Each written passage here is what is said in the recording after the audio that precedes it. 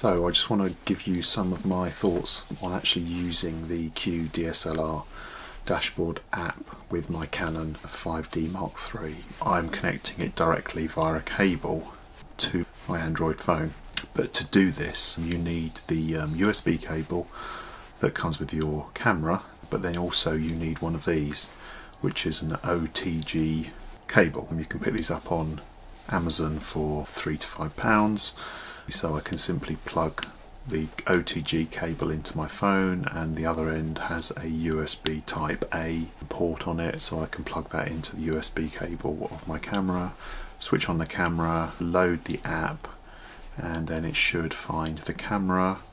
and then I can basically control the camera using the app. There are a few issues with this, and it's not completely smooth, as I found out when I was testing it out in the field. The first thing I found was that, of course, as soon as the phone goes to sleep, which it does quite quickly, the app would also lock out, and I would have to restart the app, and sometimes I would have to re-plug in the camera for it to actually realise that it was connected. But of course then I found a setting inside the app which allows you to leave the screen on all the time. But again, that's not really ideal, because obviously that is then draining the battery of your phone. And also it just means that the app is permanently connected, which means of course you can't use the phone for anything else. Also, the other problem is of course that the cable is constantly connected to the camera and to the phone, so you have to just basically sit with the phone and the camera for the entire length of the time lapse, which potentially, if you're doing a day to night, could be anything from 2 to 3 to 4 hours. So there's obviously battery drain issues there potentially. For quite a long time I was struggling to get the auto Holy Grail function to work, because the app needs to have a photograph from the camera. And eventually I figured out what the problem was. You have to tell the camera to take both RAW and JPEGs, and you have to tell the camera to take the RAW and JPEGs on the same card. I had it set to store JPEGs on one card and RAWs on the other, and for some reason that meant that the app was not able to download the JPEGs, which meant I couldn't then switch on the auto Holy Grail function. Eventually, through a process of trial and error, I managed to figure this out, and then of course once the app loads in the JPEG, it uses the luminance data from that photograph to then start to control the camera automatically, and then automatically ramp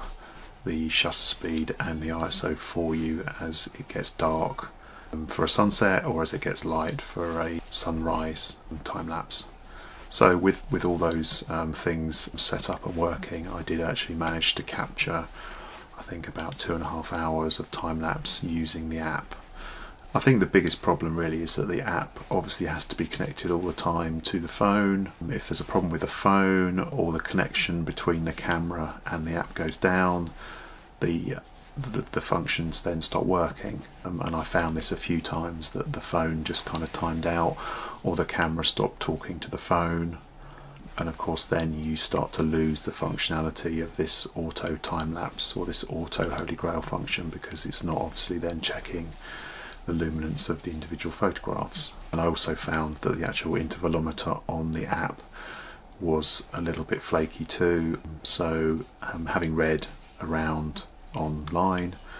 it seems that most people tend to use a separate intervalometer to control the time-lapse function, and then they use the app to read the luminance data to create these auto Holy Grails. But nevertheless, I was able to use the app and the phone to create a 2.5 hour time lapse, which I was reasonably pleased with. Having processed all the images through RT time lapse, I got a time lapse of a sunset through to dark.